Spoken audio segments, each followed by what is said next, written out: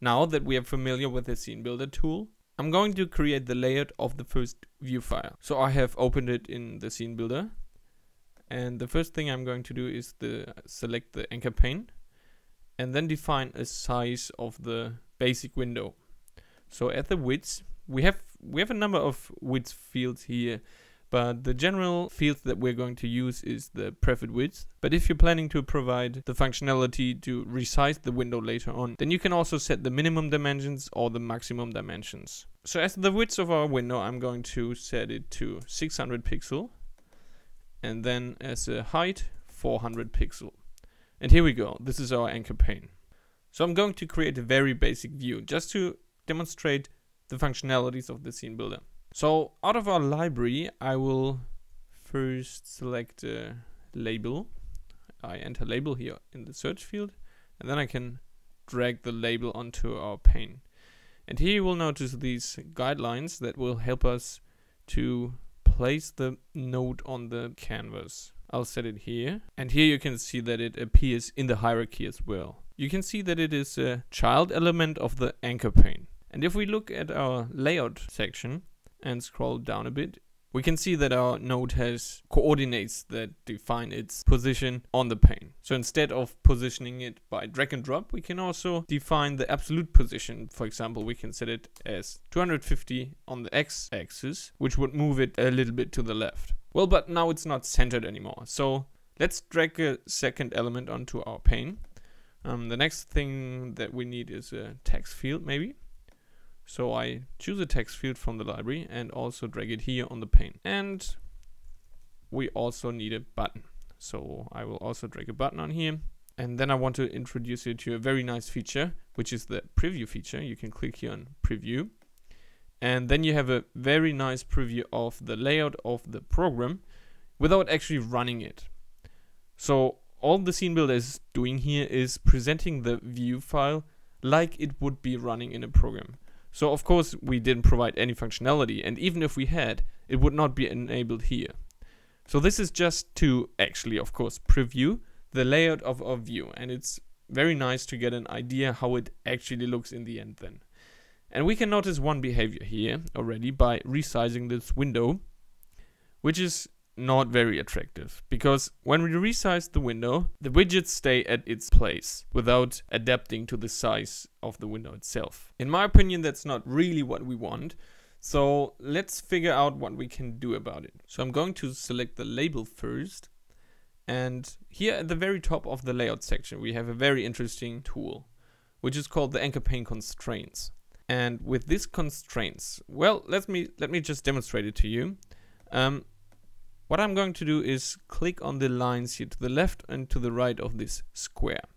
The square basically represents the selected widget itself, and these lines represent the relationship it has to its, and the lines represent the relationship that the node has to its borders of the windows. So at the moment, well, on the left here we have 250 pixel, it says, yeah?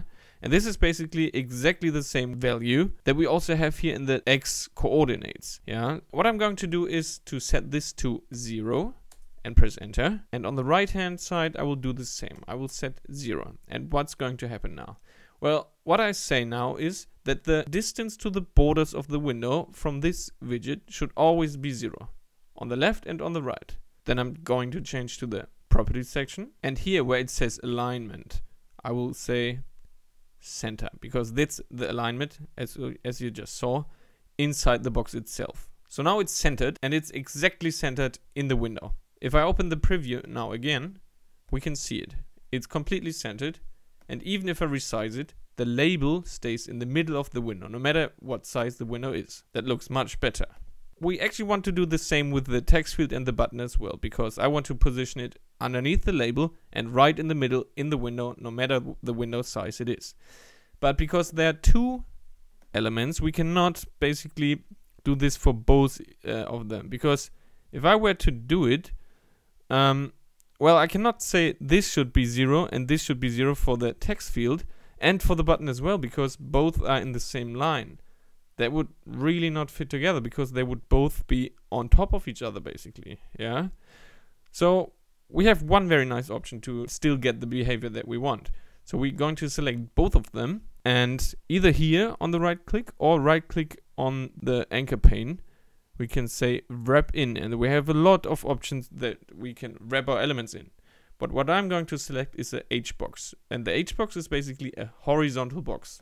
Let me demonstrate it to you. And if we look now at our hierarchy, we can see that the two elements that we just selected are wrapped or packed inside another element, which is called the H-box. Now, by wrapping up, the space that we had before between the elements disappeared, because like the label before, the elements are pushed to the left border of the whole box. But here in the spacing attribute of the H-box, we can define the space to stay, for example, 20 pixels forever, no matter how big the window is, for example. And with the H-box selected, we again go to the constraints and can here, like we before did with the label, put the constraints to the left and to the right border 0 and center our elements by this. Well, not so far. We first have to select the H-box again and go to the property section and also say alignment center. And here we are. Both elements are together centered in this screen. And also in the preview, we can see that this will stay no matter the window size. This is already a very beautiful behavior. Now let's close it, and we are going to select the text field first and go to the code section. And here in the ID field that I introduced in the last video, we're going to set an ID for the text field. And because we just have one text field in our view, I'll just simply call it field. And the same I'm going to do for the label. I call it label. The button, however, doesn't necessarily need an ID for now, because we're not going to edit it or work with it except pressing it. More details about that I will explain to you in the controller class video. So, but with the label selected, I'm going to change in the properties section again. And then here where it says font, I will change the font size to, well, let's say 20.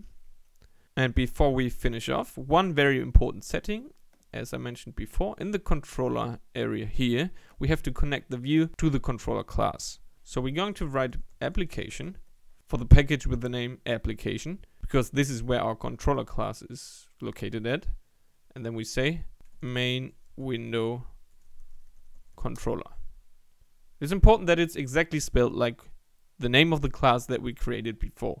Alright, now we can save our file and go back to Eclipse. Now the first thing we're going to do now back in Eclipse, after creating the view file, which is often forgot and is a major source of problems, is to synchronize the view file with Eclipse. So we're going to project and say clean, and with our project selected, we're going to say OK. And it's important that this checkbox start a build immediately is selected. So what this is doing is basically building the program again and considering all the changes that have been made to the view file. And as you just saw, all the elements that we entered here also appeared in the XML file. So remember, after any edit in the scene builder to any view file, you have to synchronize the project. Alright, that's our first view. In the next video, I'm going to show you how to create the controller class, and then we can start and use our program.